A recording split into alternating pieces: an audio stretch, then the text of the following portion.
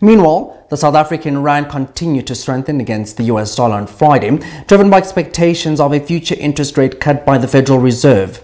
The rand traded at 18.19 rand against the dollar, marking a 0.4% increase from the previous close.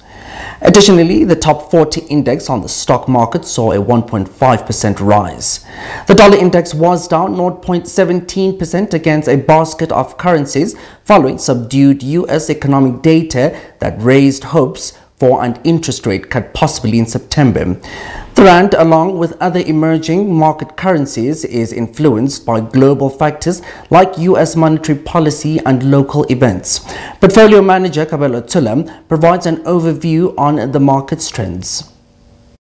This particular week was a very strong week on the local markets. We saw the all-share index, which highlights all the companies on the JSE, up by 1.9% at time of writing. The top 40 was also nicely up over 1.5%, led primarily by your financials, but in particular your mining shares were up quite strong.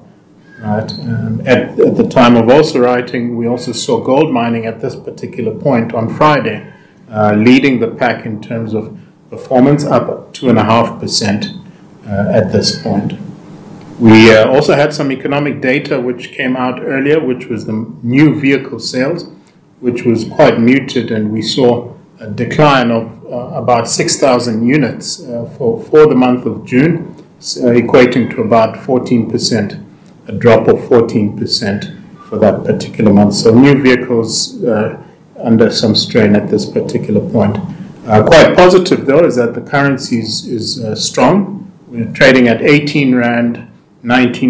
Remember, we were close to the 18 rand 43, 18 rand 50 mark. So we've indeed regained some of that strength. I think enthusiasm coming back into South African investments. Looking ahead, next week is going to be quite interesting. We've got mining production as well as manufacturing production for the months of May. So we hope the positivity carries on into the new week.